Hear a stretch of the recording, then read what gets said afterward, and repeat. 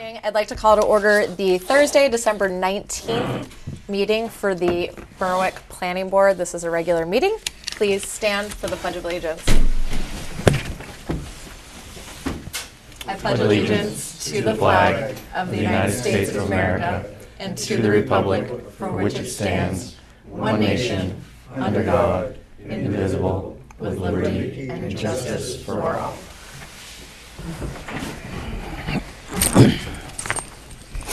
Thank you.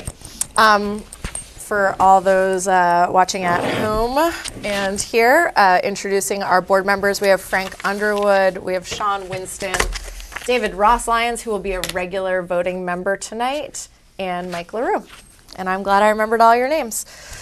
We're going to open the first public comment session right now. The public comment session is open to any Berwick resident with business under the purview of the Berwick Planning Board.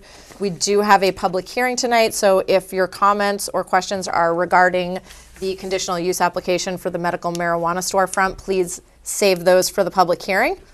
And with that, we're going to open the public comment session.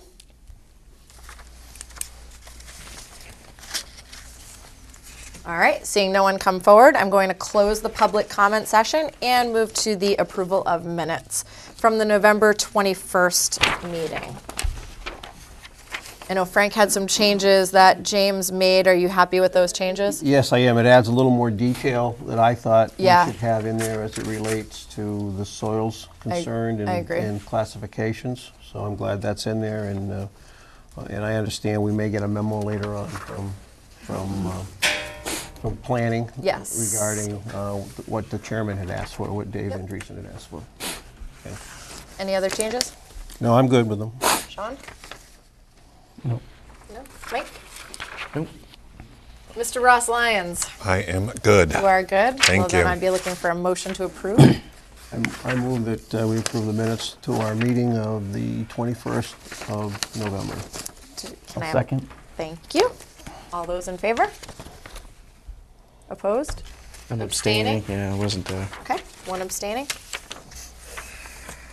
And now we are going to, so the public hearing is still open from our last meeting, so we're going to continue the public hearing, and so anybody with any questions, comments, or concerns about the conditional use application for the medical marijuana storefront at 2 Bow Street, which is in the SCI zone, Williams Greenery LLC, please come to the podium, state your name for our viewers at home, and your address, please. And sir, you're the applicant, correct? Yeah. So this is just the public hearing part, but I'll have you come up during old business. Okay. Thank you. I see you public members out there. Let's hear it.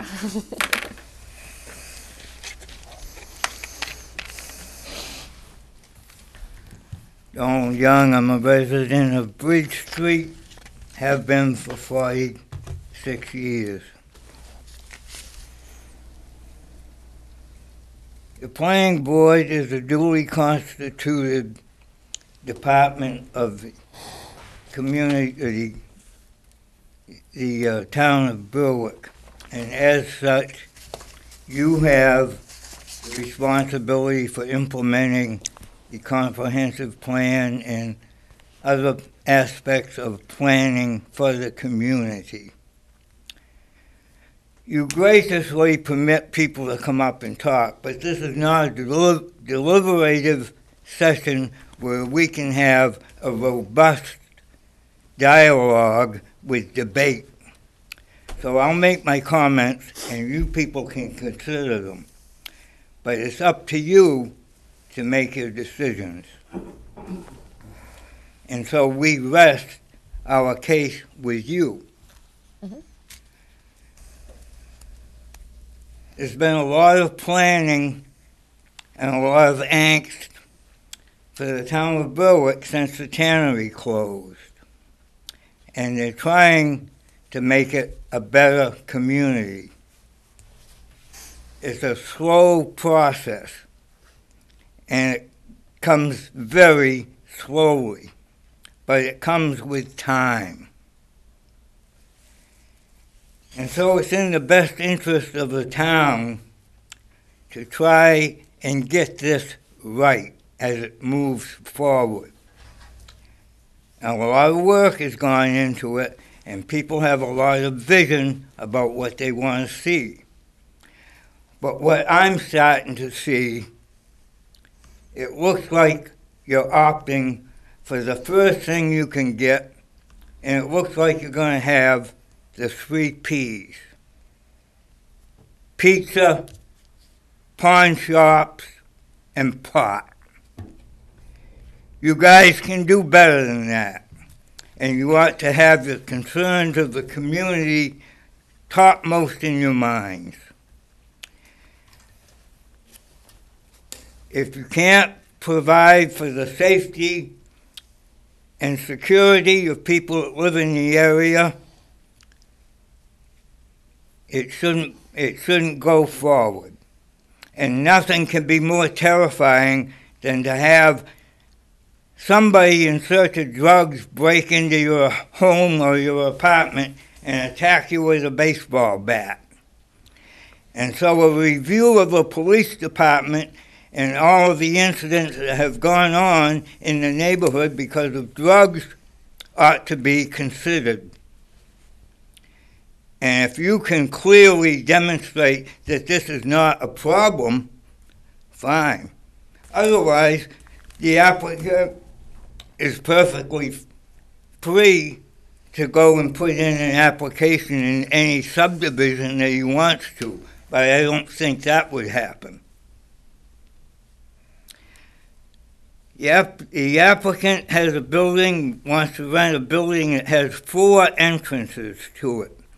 I'd like to know which entrance is going to be utilized for the business.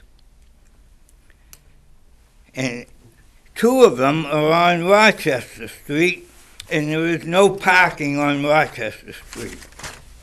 And the other entrances only have 2 parking spaces in front of the building in question. And there's another business in that building. So parking could be a problem. Security and possible criminal activity pose another threat. And the overall benefit to the community may not be that great. Thank you. Thank you. Anybody else for the public hearing on the medical marijuana storefront? All right, seeing nobody come up, I'm going to close the public hearing for the Williams Greenery, and we are going to move on to old business now, and we can have the applicant come up to the podium and just catch us up on what you've been up to, what you've changed. We made some requirements of you the last time you were here, and maybe we can answer some of these questions that came up during the public hearing. I went to Moe's to have signs made, and I had some samples that I believe you have. Mm-hmm. And then I went and got the lighting, like you asked, to make sure. I believe I've done everything in my part that you folks have asked for. Sure. Can you answer for Mr. Young which entrance is going to be utilized on the property? The entrance will be on Rochester Street, but it'll be the front door the same as the accountant used to go Okay. in. It'll be the same door used as before. So what looks like the front door to the Right, house? yes. Okay. And then yes, thank you, David. And then as far as security is concerned, we actually, James let me know that the police chief does review all of our conditional use applications. It's part of our process. And he reviews the security plan. We don't have the letter back from the police chief yet. I went to him twice, Yeah. and he told me, and I told James, that I can't tell you what to put in for security. He says the town's people should be telling you, not me. And I didn't want to go back a 3rd time and get him worked up Yeah, with me. I've talked with both Captain Locke and Chief Town. There's a letter on the way. Yeah. I reached out Monday, so I think they are aware. Like you said, they've reviewed your plan. Maybe it'd be helpful if you talk about the nuts and bolts of the security system you picked. I went a little bit beyond. I could have had a security system for about $2,500. And I had Corey come over, security, and I'm up to about 5,000, so we could cover everything, every corner on the building, the windows, the doors, to make sure we're right up to Is that cameras? Is it motion sensors? everything, Okay. cameras. All right. I mean, he's asked me, when am I going, I said, I can't talk to you until I get done.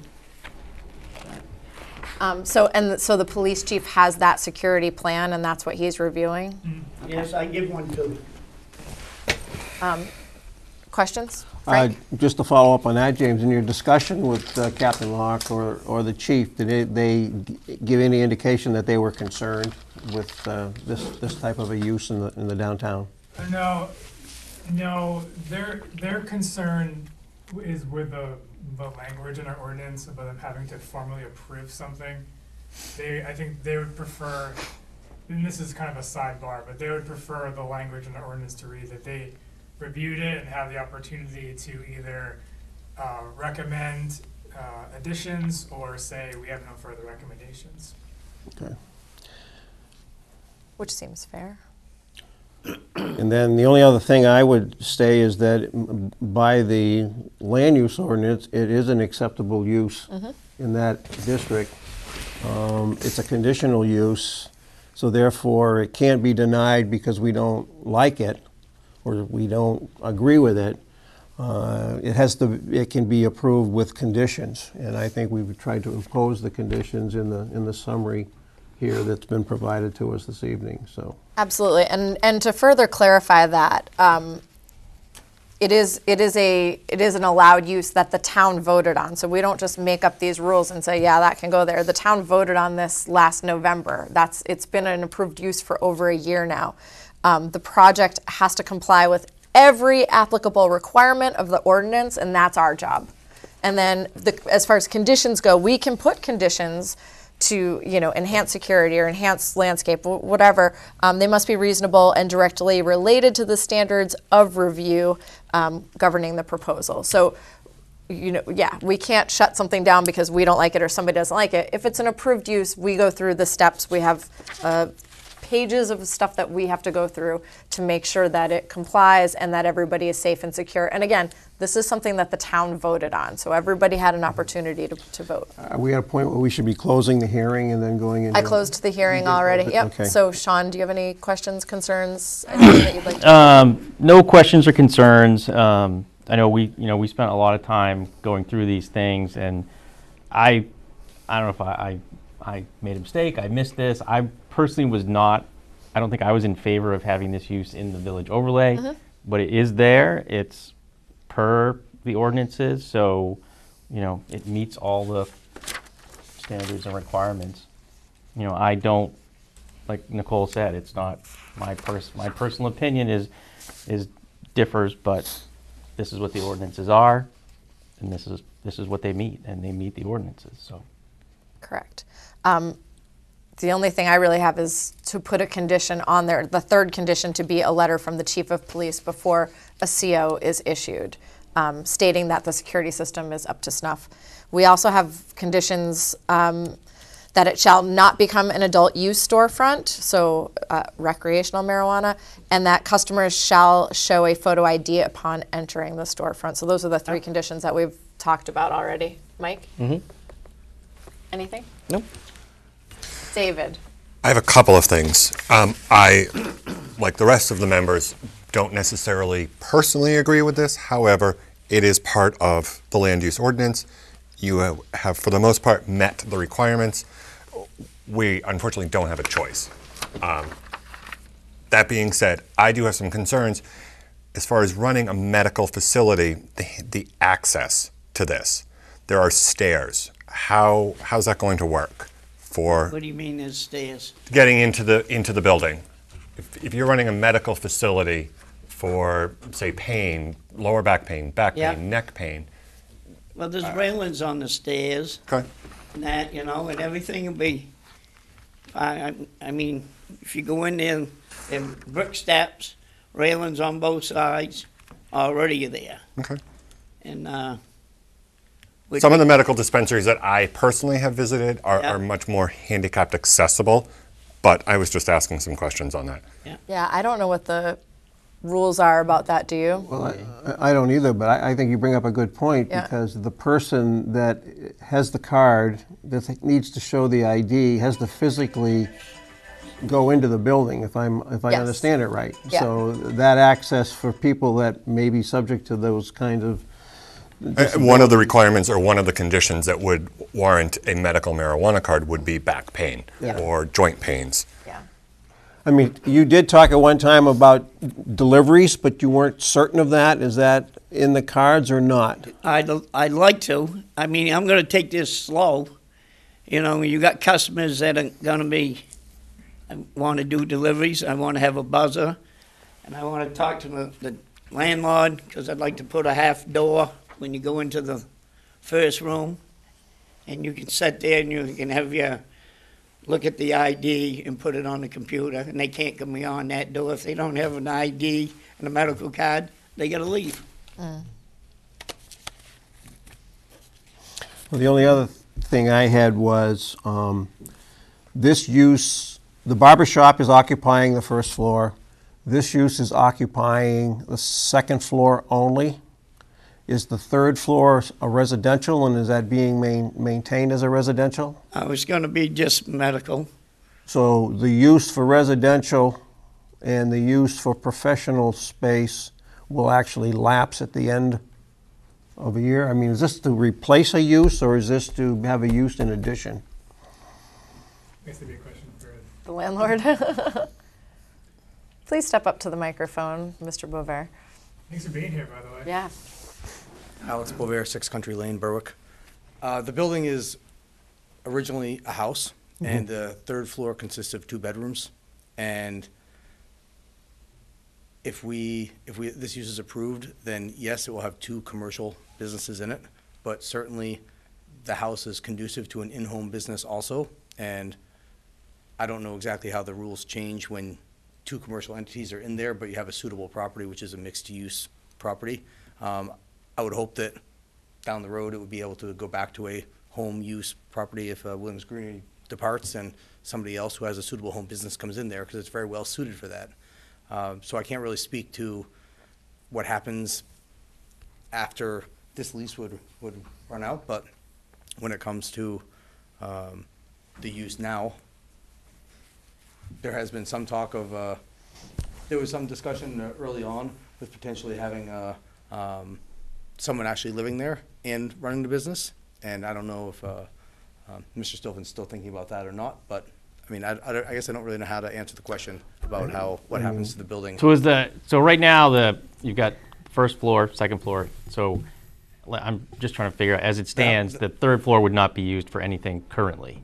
Well, I can't speak for how Mr. Stillman's going to use the third floor, but I mean, Storage, okay. The third floor is part of the second floor unit. the main floor of the house is where the applicant is going to be, and in that has a number of large rooms. It has a kitchen. I mean, it's a house, bathroom, etc.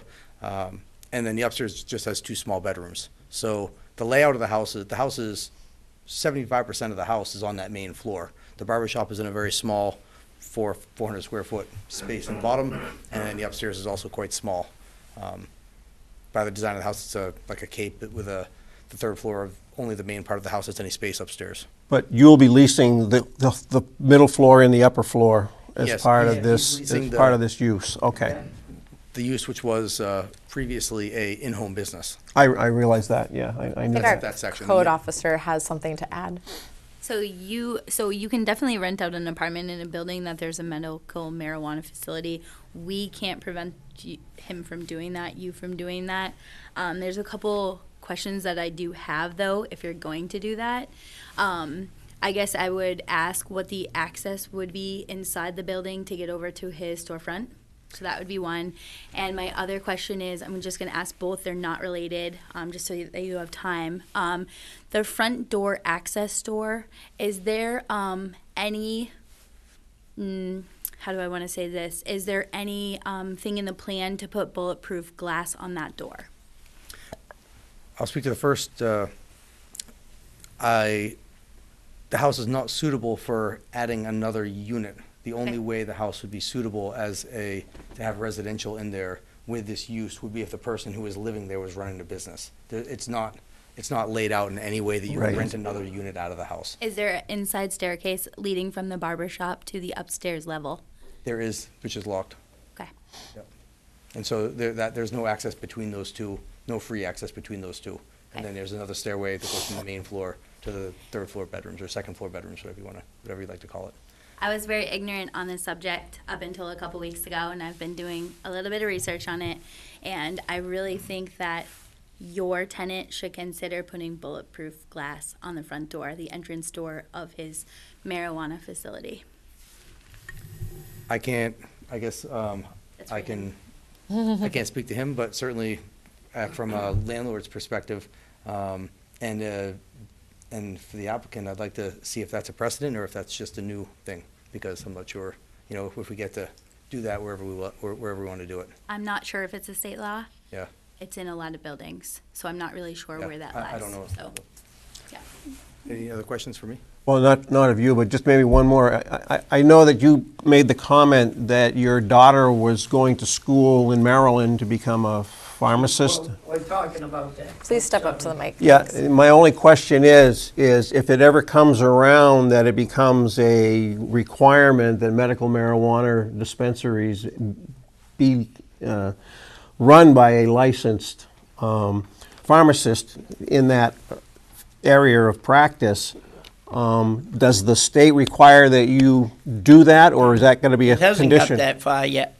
This college just started, and there's quite a waiting list for it right now. And when she graduates, she got one more semester. We've been talking about her going to school to go to Maryland for a 2-year term on the medical. So that, I'm just trying to follow all the steps. Yeah, and we're trying to learn too as we Yeah. go and follow all the steps as they come into play. So I'm just wondering whether or not there should be a condition in there that that he must comply with any of those rules and regulations. Well, I think he's as going to have to issued comply going with forward. state laws. Yeah, Yeah. every Yeah. year he's going to have to renew for his licenses, so he's going to The have to comply every year. I think the license will take care of that. Yeah. Okay, just because if that's a requirement, I want to make sure that's imposed Yeah. on him, Yeah. but it's Absolutely. coming from the state level, you're saying. We'll Okay. Yes. also have local licensing, Right. June 2020, we'll have local licensing as well. Okay. David? Clarification, I'm sorry. Your daughter is in the program, you're talking about the program, or been I'm a little confused how that's... She's in college right now, Yep. USM. And we've been talking about when she graduates, maybe going to, when she told me this today, there's quite a waiting list right now. So it might take her another year or longer to even get into the school. Yeah. Okay, I was a little confused, I just wanted some Yeah. clarification. Thank you. Mike? I'm good. So are you guys all good? The only thing I Frank? had was, you didn't pick it up, it says no orders will be omitted. I think it says no orders will be emitted. Oh. There won't be orders, everything. That's James, and you're right, I didn't pick it up. That's Frank. Which one? No, that's from Paul. Paul Oh, told me that's- to Okay. correct that typo in there, just so that you know. Paul's got to have one typo. He's in all good. He's very good with typos. Has everybody had a chance to review the findings of fact? These are different than the ones that were emailed to us. They were a little bit updated. And is everybody comfortable with them or want any changes? That's quite the typo. Please change that, James. Where's that one? It's right here. That's funny. Good job, Paul. Yeah, thank you, Paul. So I guess I'm looking for a motion to approve the findings of fact. I'll make a motion that we approve the finding of facts for the William Greenery LLC application for conditional use at 2 Bow Street for medical marijuana dispensary. Second? I'll second. All in favor? And that is subject to the conditions that we Yes, have yeah, so written in. the approval of the conditions that we have are, number 1, the conditional use shall not become an adult use storefront. Number 2, customers shall show photo ID upon entering the storefront. And number 3, a letter from the chief of police will be issued before the CO is issued, and our code enforcement officer will enforce that for us. So can I get a motion to approve the conditions of approval? I'll make a motion that we approve the 3 conditions that we have on the findings of fact. Thank you, Sean. Can I have a second? I'll second. All in favor? 5-0. And then finally, we need a motion to approve the application. I'll move that we approve the application for William Greenery LLC for the 2 Bow Street use. I will second. All right, I have a motion and a second. All those in favor? And that's 5-0. Thank you, sir. Thank you. Moving on, we have no new business, so we'll move to our second public comment session. Again, any resident of the town of Berwick with any business under the purview of the Berwick Planning Board, feel free to come up to the podium. Please state your name and address for the audience at home.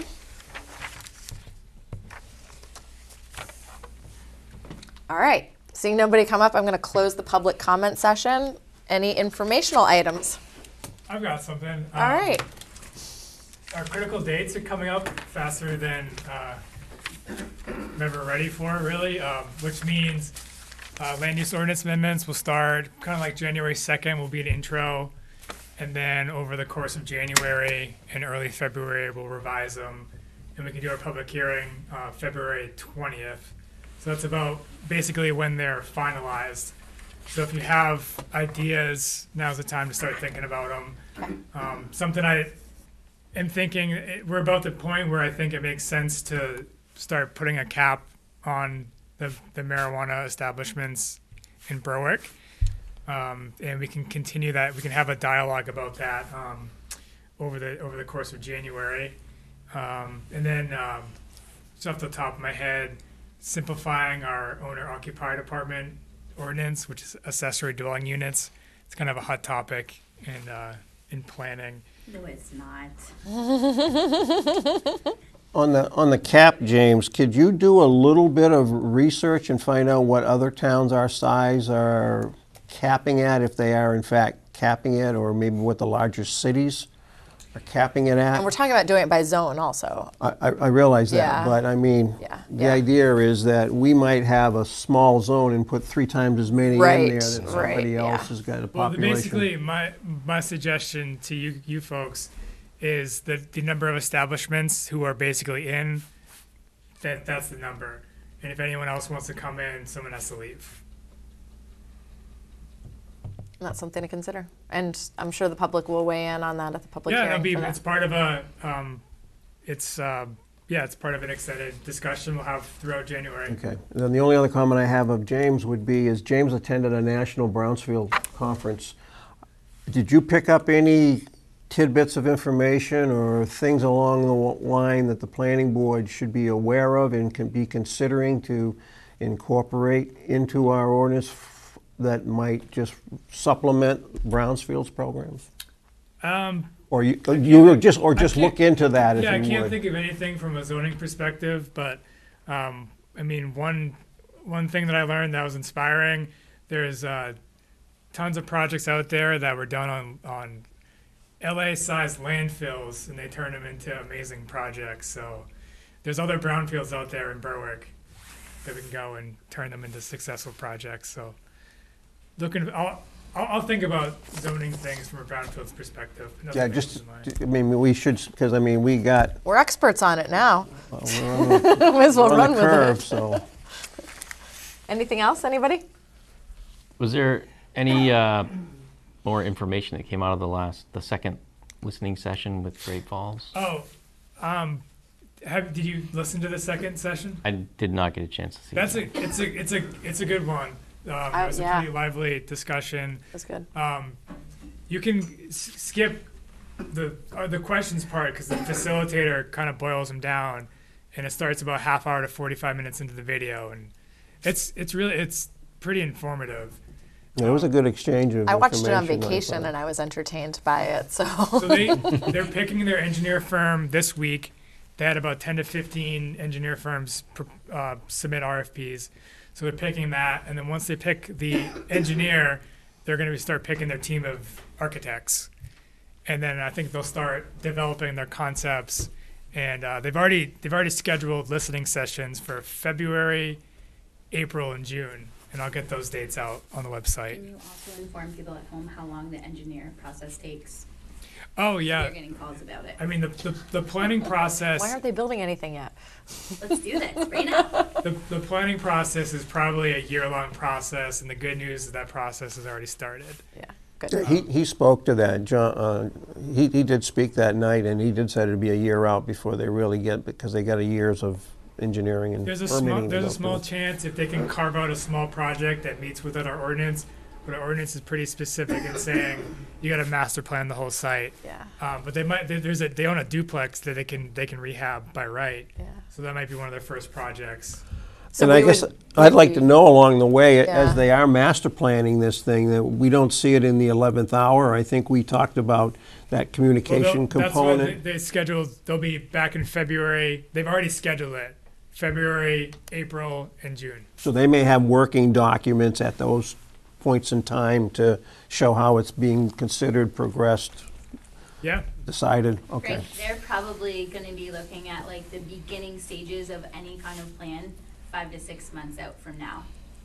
And they said that as they come back, they'll just share that information with everybody. But that's how long it's gonna take for just the beginning set of plans that they're gonna do. Excellent.